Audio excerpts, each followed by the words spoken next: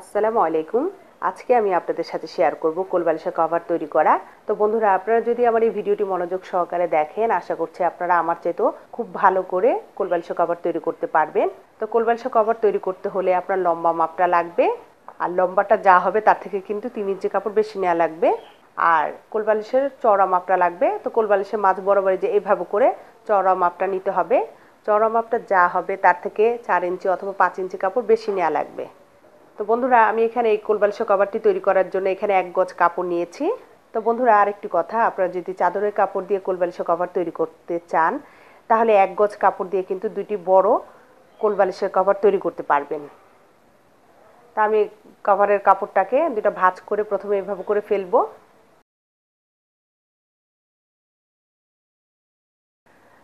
তো আমি যে কোল বালিশের কভারটা তৈরি করব এর লম্বা আছে 34 ইঞ্চি। তো 34 ইঞ্চি বরাবর প্রথমে দাগটা দিব এবং আরও 3 ইঞ্চি বাড়তি এই যে এই বরাবর আছে, আমি সম্পূর্ণ কাপড়টাই নিয়ে নিব। তো আপনারা যে কোনো সাইজের কোল বালিশের কভার কাটবেন, অন্তত 3 ইঞ্চি কাপড় বেশি নেবেন। এবার ঘেরের মাপটা নিব।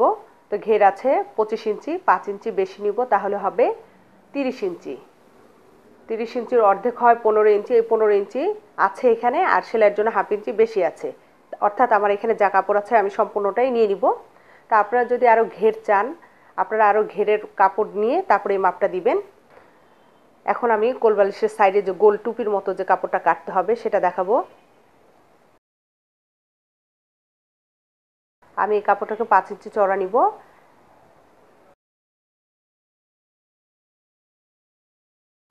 এবং লম্বাটাও নিব 5 ইঞ্চি। এটাকে স্কোয়ার করে কেটে নিব, আপনারা যাতে বুঝতে পারেন তার জন্য। তা না হলে কিন্তু একবারে এভাবে করে রেখে তারপর কাটা যেত।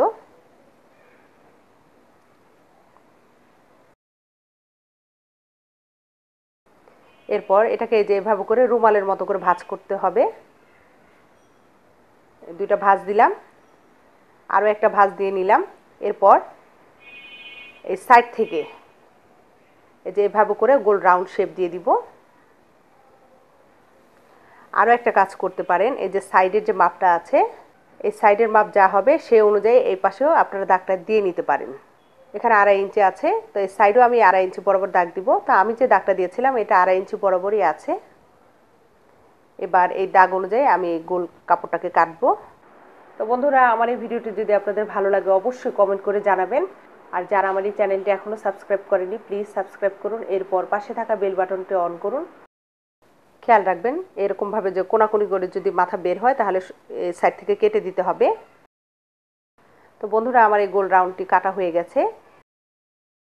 এরপর এই কাপড়টাকে যে আবারও একটা ভাঁজ করবেন, তারপর আর একটা ভাঁজ দিবেন, অর্থাৎ এখানে 4টা ভাঁজ আছে, দিয়ে এই সাইডের যে কোনাটা আছে এই কোনাটা কেটে দিবেন। এটা কাটার মানে হচ্ছে কোল বালিশের যে ঘেরের কাপড়টা এটা যেন সমানভাবে সব সাইডে কুচিটা বসে, তার জন্য। সেম একই রকমভাবে এই যে এই কাভারের কাপড়টা যে আছে এটাতেও এই যে এইভাবে করে দুটো ভাঁজ করা আছে, এটাকে আরও একটা ভাঁজ দিয়ে এই মাথা বরাবর কোনা কাটবো এবং এই পাশের কোনা একটা কাটবো। আর সেলাই বরাবর একটা কোনা হবে, এটা বুঝে নেবেন, অর্থাৎ 4 কোনা বরাবর এই কুচিগুলো সমানভাবে বসবে এর জন্য। তো আমার কোল বালিশের কভারটি কাটা হয়ে গেছে। এবার আমি সেলাই করব কিভাবে সেটা দেখাবো। তো প্রথমে কোল বালিশের কভারটা এই যে দুটো ভাঁজ করে রাখা আছে, এই দুটো পার্ট এই যে এভাবে করে রেখে উপর দিক থেকে প্রথমে আমি প্রায় 2 ইঞ্চি বরাবর দাগ দিব। তারপর হাফ ইঞ্চি বাদ দিয়ে নিচের দিকে আরও একটা দাগ দিব। এই দাগটা দেওয়ার মানে হচ্ছে আমি যে ফিতা ঘরটা তৈরি করব এটা কি পর্যন্ত থাকবে তা বোঝানোর জন্য। ফিতা ঘর তৈরি করতে হলে মাঝ বরাবর কিন্তু হাফ ইঞ্চি অবশ্যই ফাঁকা রাখতে হবে, আর উপরের দিকে যে দাগটা দিয়েছে এটা কিন্তু সেলাই করতে হবে। তা আমি ইঞ্চি টেপ দিয়ে আপনাদেরকে দেখিয়ে দিচ্ছি যাতে করে আপনারা বুঝতে পারেন। এখানে উপরের দিকে প্রায় 2 ইঞ্চি আছে। এবার উপরের দিকে যে দাগটা দিয়েছে এই দাগ বরাবর প্রথমে সেলাই করব। একটু ডাবল করে নিচের দিকে সেলাইটা দিয়ে দিবেন। এরপর ফাঁকা রেখে আবার নিচের দিক থেকে সেলাইটা শুরু করতে হবে।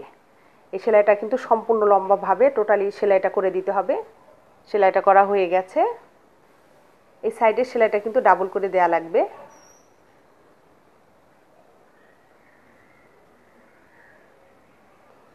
মাঝ বরাবর যে ফাঁকাটা আছে এই পর্যন্ত সেলাইটা করতে হবে। ডাবল করে সেলাই করা হয়ে গেছে। এরপর সাইডের যে সেলাইটা করেছি এই কাপড়টাকে দুই পাশে এইভাবে করে নিয়ে তারপর মাঝ বরাবর যে ফাঁকাটা আছে এই পর্যন্ত নিচের দিকে সেলাইটা করতে হবে। এই যে এভাবে করে ঘুরিয়ে তারপর এই সাইডটাও সেলাইটা করতে হবে। এভাবে করেই কিন্তু আপনার সালোয়ারের মধ্যে যে ফিতা ঘর তৈরি করে এভাবেই তৈরি করে। তো আশা করছি আপনারা ফিতা ঘরটা যে তৈরি করতে হয় এটা নিয়ে আপনাদের কোনো সমস্যা থাকবে না। সেলাইটা করা হয়ে গেছে। এরপর এই কাপড়টাকে একটা ভাঁজ দিব, চিকন করে একটা ভাঁজ দিব, তারপর আরও একটা ভাঁজ দিয়ে যেখানে ফাঁকা রেখেছি ঠিক তার নিচের দিকে এভাবে করে রেখে তারপর সেলাইটা করব।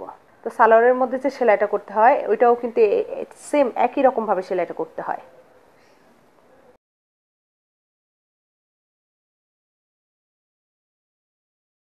তো বন্ধুরা আমি যে ভিডিওগুলো দিয়েছি এখানে খুঁটিনাটি আপনাদের প্রয়োজনীয় অনেক ধরনের শেখার ভিডিও আছে। যদি আপনারা চান আমার এই ভিডিওগুলো মনোযোগ সহকারে দেখবেন, আশা করছি আপনাদের খুব উপকারে আসবে।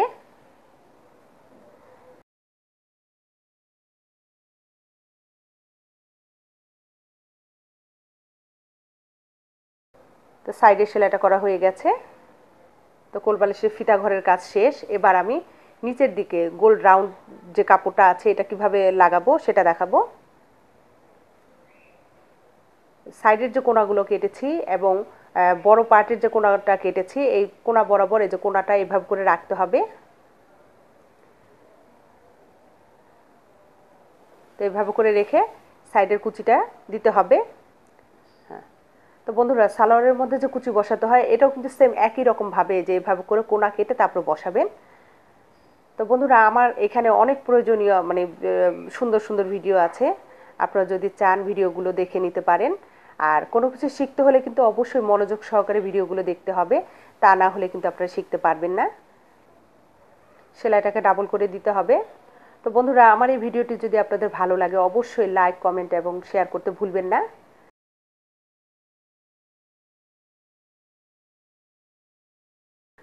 তো কোলবালিশের কভারের যে নিচের দিকের রাউন্ডের সাইডটা সেলাই করেছে এটা খুব সুন্দর মতো হয়েছে। তো কোনা বরাবর রাখবেন, তাহলে দেখবেন আপনার যে কুচিগুলো সব অল সাইড সমানভাবে বসবে। তো বন্ধুরা আমার এই ভিডিওটি যদি আপনাদের ভালো লাগে অবশ্যই কমেন্ট করে জানাবেন। আর যারা আমার এই চ্যানেলটি এখনও সাবস্ক্রাইব করেনি প্লিজ সাবস্ক্রাইব করুন, এরপর পাশে থাকা বেল বাটনটি অন করুন। ধন্যবাদ আমার এই ভিডিওটি দেখার জন্য। ভালো থাকবেন, সুস্থ থাকবেন। আল্লাহ হাফেজ।